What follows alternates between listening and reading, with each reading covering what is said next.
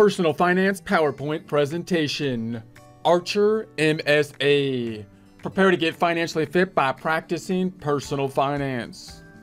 Insurance is part of our long-term risk mitigation strategy where we follow the adage of measure twice, cut once, putting a formal process in place looking something like setting the goals, developing a plan to reach them, put the plan in action, review the results, and repeat the process periodically. Most of this information can be found at Investopedia, Archer MSA, which you can find online. Take a look at the references, resources, continue your research from there. This is by Michelle Scott, updated January 15th, 2022. In prior presentations, we've been talking about insurance in general, went to the medical insurance, went to the long-term care, and now we're talking about the Archer MSA in conjunction with those topics. So what is an Archer MSA? An Archer MSA is a medical savings account MSA originally enacted in 1996 and named for former Texas Congressman Bill Archer, who sponsored the amendment that led to its establishment. As with a more recent health savings account, that's the HSA, it's the more recent idea or the more recent account you've probably been looking at, and we've talked about that in prior presentation. An Archer MSA offered the account holder a tax-advantaged way to save for medical expenses. Congress opted to discontinue, so once again, Congress opted to discontinue the creation of new Archer MSAs, so it's not something that you would expect coming from a new MSA. However, it's useful to understand for the history of how these kind of things have evolved, and if you have an existing Archer MSAs, then it might still be applicable. So existing Archer MSAs were allowed to continue provided the owner continued to be eligible and the account was operated in accordance with legal requirements. Understanding the Archer MSA, Congress created the Archer MSA specifically for self-employed individuals and for employees of small businesses with fewer than 50 employees. So it's geared towards the small businesses and self-employed individuals. Contributions to the account by the owner are tax deductible. Contributions by an employer or by an employee through payroll deductions are excluded from the employee's income. So that's good. Again, you get the tax benefit. That's kind of the point of these types of things, oftentimes, to get that tax benefit, making your obviously your earnings and so forth go further if they're not subject to the tax. All contributions must be made in cash. Contributions to an Archer MSA can be made by either the employee or the employer, but not by both in the same years.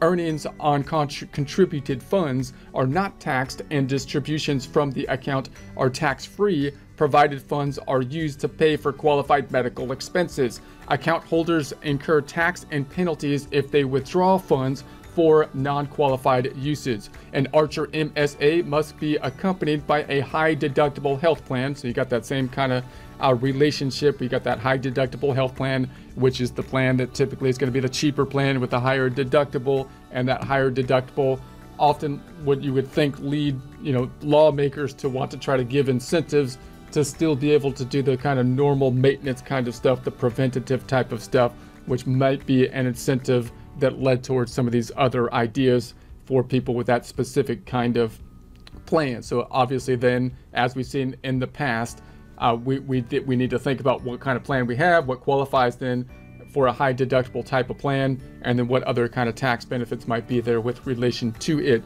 So the funds help the owner pay for expenses prior to reaching the plan's deductible, as well as co-pays required by the plan and fees for qualified expenses that the plan does not cover. History of the Archer MSA. So again, it's nice to kind of look back and say, okay, how did this stuff develop, so we get a feel for what is happening and the reasons for it, which can give us a better understanding of how we can act in the current environment. So the Archer MSA was a pilot program that its promoters believed would help limit the overuse of healthcare services. They hoped that it would make employees aware of the actual costs of healthcare services through high deductible plans and the use of their own medical savings accounts to pay for healthcare.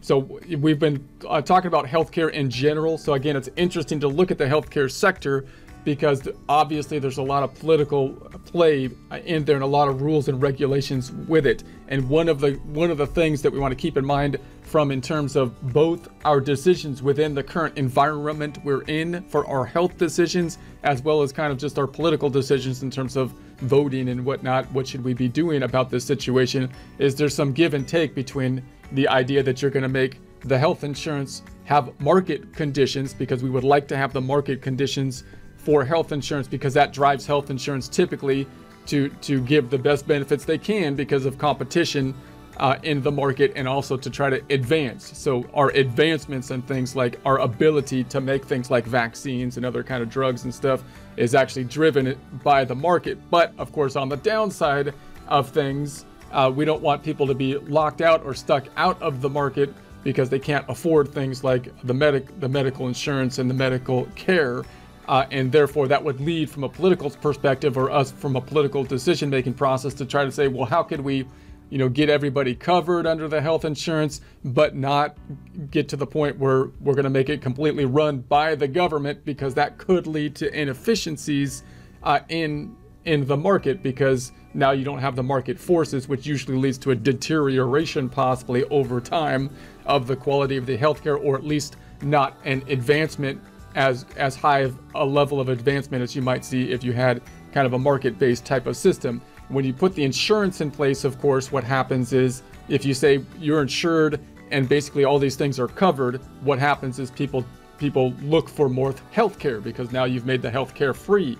So, all right, so if everything is covered, if you say all of your preventative stuff is covered, all this stuff is covered, if you pay the insurance, then of course the incentive will be to try to maximize all of the care that you think that you could get under that coverage, which, if that gets out of control, it might be care that you don't actually need, right? You could go over the top on the preventative care possibly.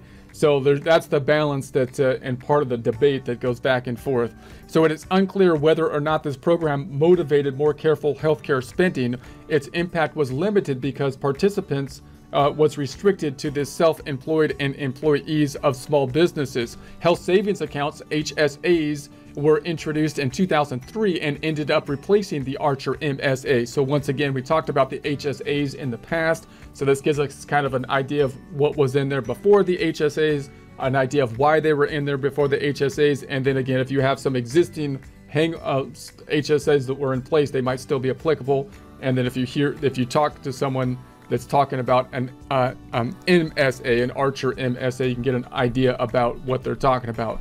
While HSA participants can use their accounts as soon as the HSAs are established, they also can continue to benefit from their accounts in retirement. Although individuals can no longer contribute to Archer MSAs and HSAs once they enroll in Medicare. So Medicare being, if you have your own insurance, remember these are kind of tied to that high deductible plan, which would be like the cheaper plan typically. That's why they have this other benefit that's kind of tied to it. Obviously, if you then qualify for the Medicare, you can kind of think of it as the Medicare is kind of replacing that standard type of insurance. You might have other options in that, but that would be the general kind of thought at that point. So although individuals can no longer contribute to Archer MSAs and HSAs once they enroll in Medicare, they can continue to receive tax-free distributions to pay for qualified medical expenses. Individuals aged 65 and older can also use distributions for any other purpose and will incur income tax on the amount, but no penalty. So again, if you're pulling money out, the problem with these accounts is that when you put the money in it, you're doing so to get a tax benefit, which is great. But now you got this money under this umbrella that you can't take out unless you're using it for specific purposes. And so if you take the money out and you use it for the specific purposes, you might not have to pay income tax or penalties, which would be great. If you pulled the money out and you didn't use it for the proper purpose, you might have a penalty and have to pay tax, which would not be good. And if you pulled it out possibly under certain conditions and you didn't use it, in this case, individuals age 65 and older can also use distributions from any other any other purpose, will incur income tax on the income but no penalty, which is still not bad. because that's similar to kind of like a traditional IRA or a 401k plan, meaning you got the benefit when you put the money into it. If you get any earnings on it while it's in that umbrella, if you don't have to pay taxes on the earnings, that would be great. And even if you're paying taxes when you pulled it out, then you got this deferral that happened during that time frame, which that's good.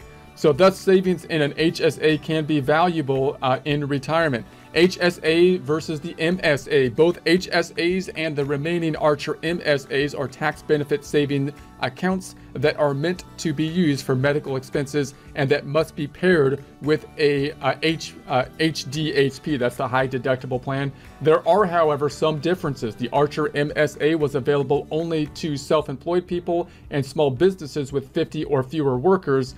No new Archer MSAs can be established. By contrast, the HSA can be offered to employees by businesses of any size and can be created by both a self-employed and unemployed individual, which is nice because, you know, it'd be nice to get a benefit that's not tied specifically to like your work. If you don't have that, you'd still think it'd be nice to get a benefit if these are beneficial tools. HSAs may receive funding from both an employer and employee in any year rather than being limited to contributions solely from one or the other. Basically, HSAs took the Archer MSA model and expanded it.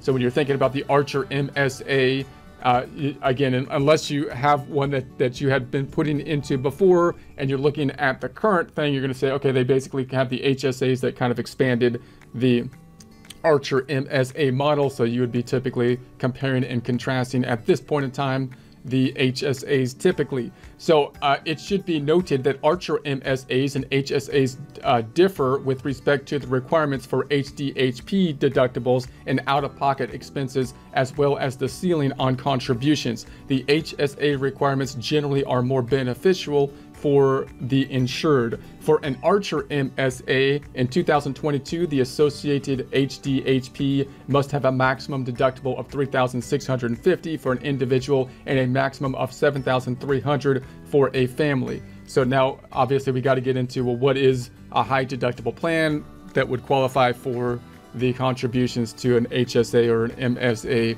And so then we've talked about those more in prior presentations with relation to the HSA. For an HSA, the minimum HDHP deductible for 2022 is $1,400 for an individual and $2,800 for a family. The maximum in 2022 is $7,050 for an individual and $14,100 for a family. This HSA maximum deductible for the HDHP, the high deductible plan, is lower than the Archer MSA minimum and thus more beneficial to the insured.